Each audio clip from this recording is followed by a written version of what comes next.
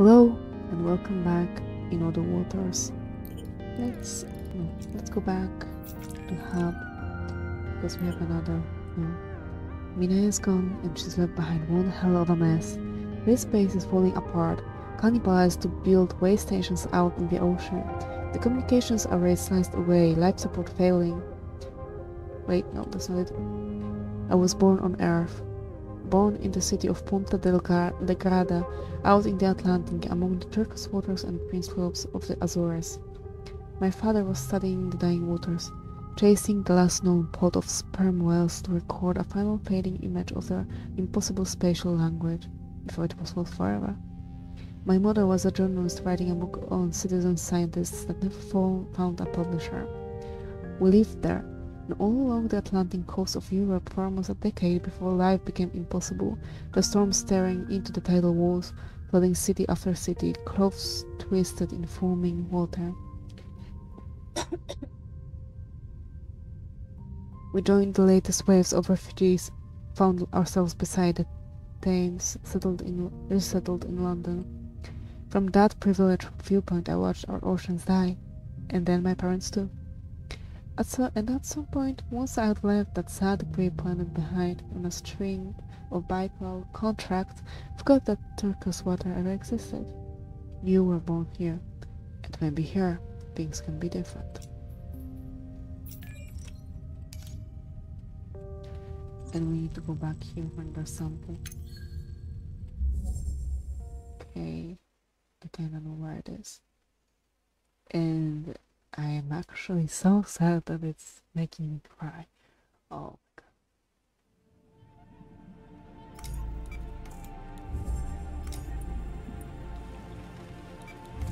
Since I am a person who was taught ever since I could understand that we are only a guest on the earth. So, as good guests do, we should never leave garbage behind, never destroy what's not ours. And here, nothing is ours.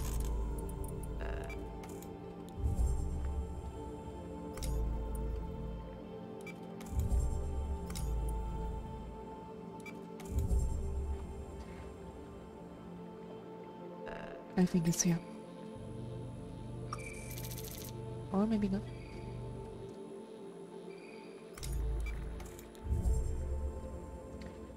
I think it's somewhere here. Shed tail. Yeah, it is.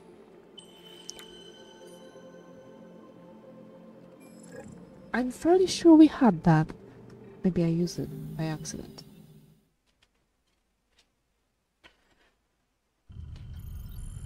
But I am fairly sure we had that.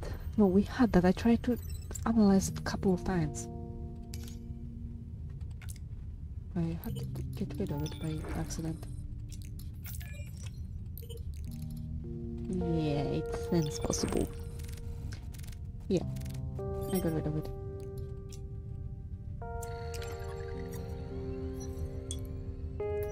This section of a pillar worm's tail has shed light on their hunting and feeding behaviors. The tail itself is made from many panels of bright translucent hidden. Given the tail's brightness and the way it waves in a current, it is reasonable to conclude that the worm is using it as a lure. It could be an effective tool for the worm to attract small grazers to a tunnel's mouth with, before pouncing from the burrow and pulling its prey into the hole with it.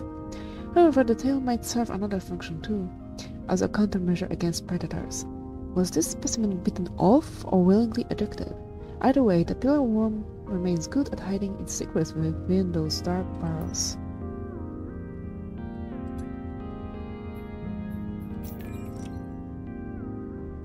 I guess this is her room now.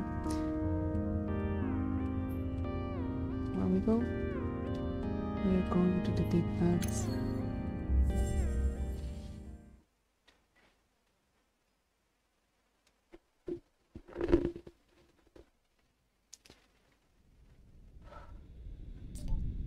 We are almost at the hydrothermal vents. 3 kilometers down. This has to be close to the suit's range. I can hear the plates creaking. Somehow we are maintaining 1 atmosphere of pressure inside the hard suit. If we make it back up, we'll be setting a strong first record for deep dives on Gliese 667cc.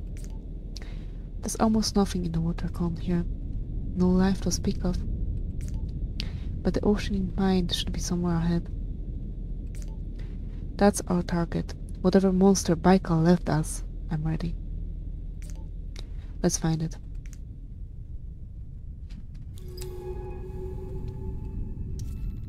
Layered with a wispy fog of oceanic ooze, the darkness of the plain is absolute.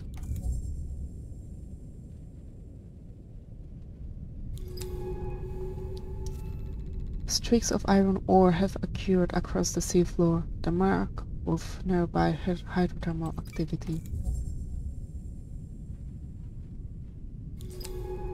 There's not enough oxygen down here to use the rebreather, so I am on reserves. The survey data we pulled shows the vents running north from here, along a ridge. Keep moving, we haven't got long. Edges of volcanic rock poke through the sediment, black strips against the bright mineral and metal ores. A soft drift of sediment flakes catches in the suit's lamps, falling from the venting fluid as it spread into the water above. Black plumes of fluid rise from crystalline chimney, discolored with yellow sulfur streaks. Incredible. Look at these things. I remember reading about the discovery of hydrothermal vents on Earth centuries ago. Donnelly, Corliss, and Van Andel, 3 geologists, they never expected to find life in that eternal darkness. And yet there it was. Whole ecosystems we never knew that were there, totally independent of the sun's light. They were imagined to be models of alien ecosystems, life in its most extreme forms. But until this planet, that proved to be false. To all of humanity, the universe was dead. Then Baikal for keeping this place from us, for keeping humanity in the dark. Bone-pale sand mounds surrounding the chimneys like great piles of cremation ash.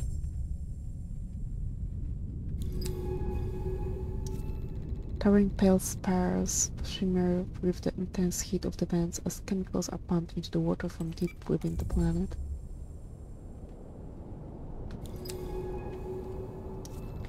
Rich in minerals, the black plumes of the vents tower over us, fading into the black of the ocean above.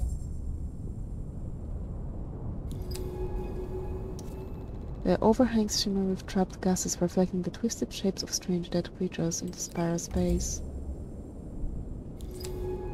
I don't understand. Where is the life? This ecosystem is totally barren. All these minerals, nutrients, heat, and nothing feeding off it? How can this be? Could it be just this vent? Let's keep looking. The rubble of sealed chimneys lies all around, the hydrothermal fluids seeking other exits for new vents.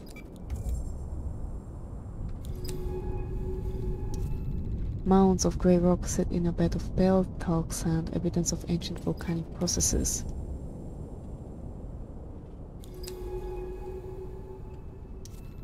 The intense heat of the vents quickly fades off as it mixes with the cold sea water. Another vent is beginning to form in the rock here, a low pile of crystalline anhydrite starting to gather. Out of sight of the vents, hidden in the dark, the heavy silence of the seafloor returns.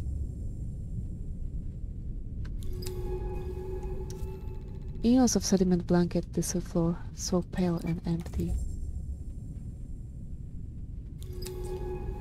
The artificial mind Akari was building down here, what was the end goal? Was Baikal hoping to control this whole ecosystem? An entire planetary agriculture attuned to fit their needs. An ecology manipulated by the possibility of genetic rewriting, a power stolen from the artificers, an enslaved planet, like Earth. I know now why Mina was secretive. She knew that if they found this planet again, that would be it for life here. Another vent chimney. Wait, where is all the light that should thrive on the rich fluid which blackens the water.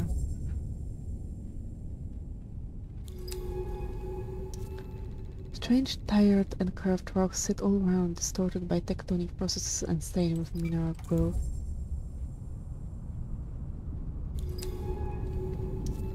The surfaces around this vent are thick with sediment, but absent of all life. Even the ubiquitous bacterial mats are nowhere to be seen.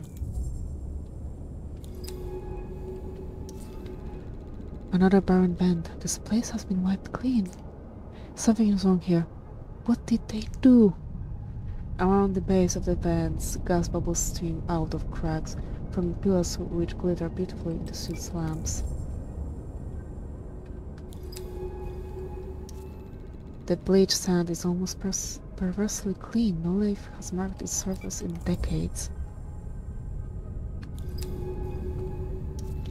Another spire sits at the edge of the cluster, filling the water with blackened fluid like a lifeless bonfire.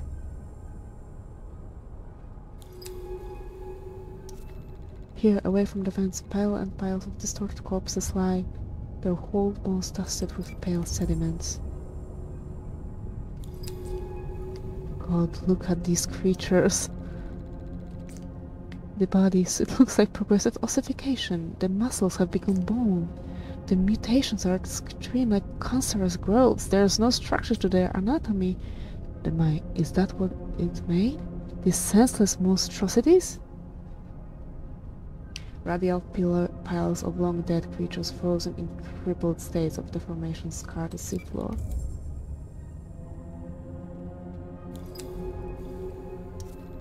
The corpses become a mass of undifferentiated matter with the occasional shape of a bone or shell, like tooth growing inside a tumor. A vast organic sphere towers over the corpses, its ornate geodesic patterns mirroring those of the artificers. The mind. It's huge. But it's silent. It's been silent for decades. This is no cradle of life. It's a grave. Did they fail? Is this all that's left? A broken mind lying in a bed of corpses? They had no idea what they were doing. The arrogance of all this. The whole ecosystem boiled down to nothing. The artificial lost to us. These are byclad crimes. Akari's crimes. All waste. Is there nothing left? We should look inside. A vast ornate structure grown in the byclad slabs sits broken and dead on seafloor, its interior dark cavern.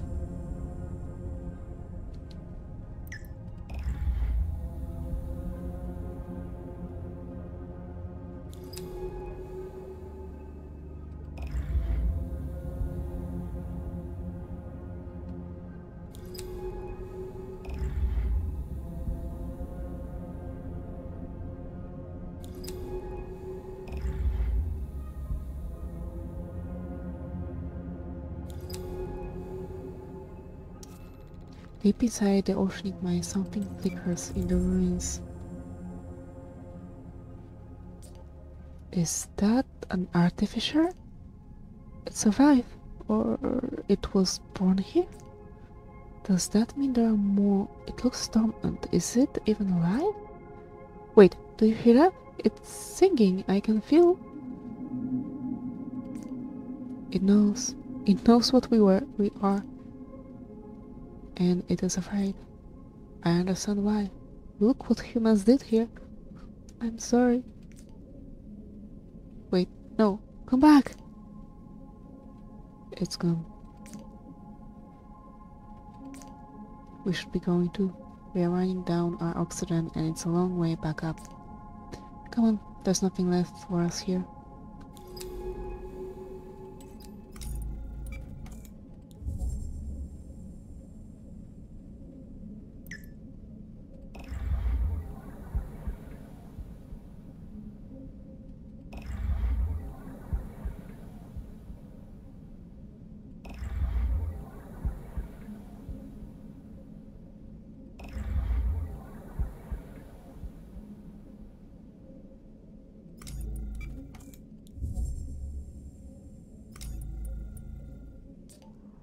Okay, time to go. I'm beginning descent. So they are still out there, the artificers. This is their planet, and we owe them so much.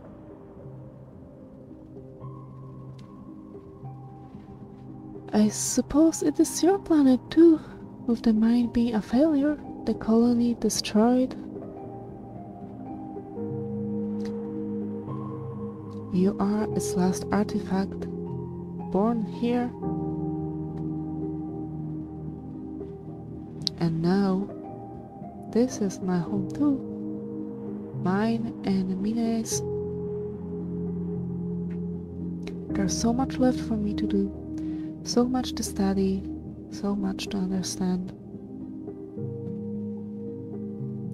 Our history here, it is ugly. It's something I don't want to be part of. But this planet's future, maybe we can have a part in that. Mina gave everything for the truth.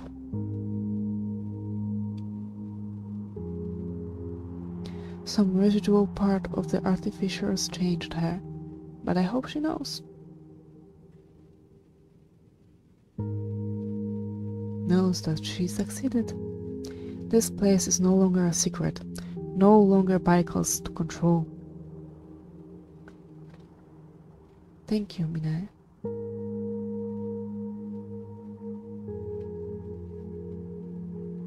And thank you, to you, for staying with me, for guiding me. Together I think we can make a change, show humanity Baikal's crimes, make them accountable. We both carry burdens here, but the past doesn't define us.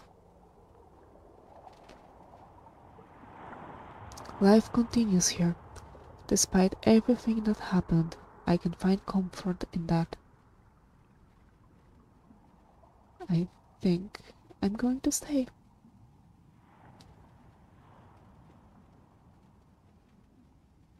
I don't have anything left out there, but here I have Mina, I have you. And I have a purpose. Someone needs to swim these waters, to catalog this world. When I was little, I swam every day. I would walk down to the ocean and step into it without a thought. I lost that, degree by degree, as Earth's oceans died, but here, things can be like that once again. These waters can wash all the old ways away. And together, we will see what's left when they do.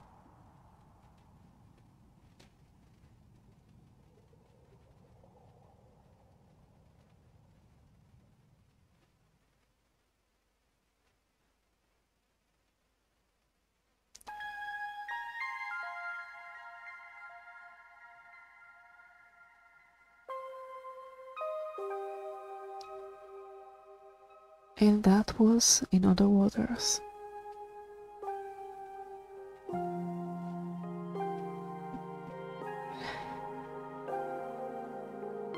I don't want to say what I think of this game, and I have to say that it was beautiful in its simplicity. And I'm sorry, but my throat is giving up. So for now, I'm gonna shut up. I thank you for staying with me for the whole journey. I hope you stay alive, and see you soon.